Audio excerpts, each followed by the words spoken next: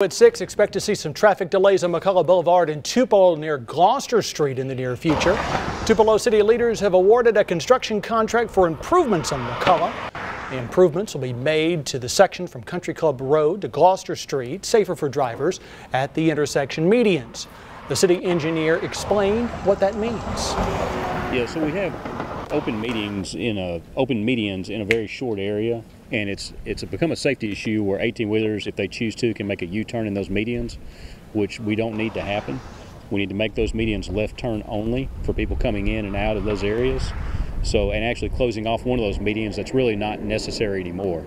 So we want to route our major traffic onto Country Club and back around to Gloucester to make that maneuver, rather than trying to do that out there on McCullough and complicate things, make things unsafe.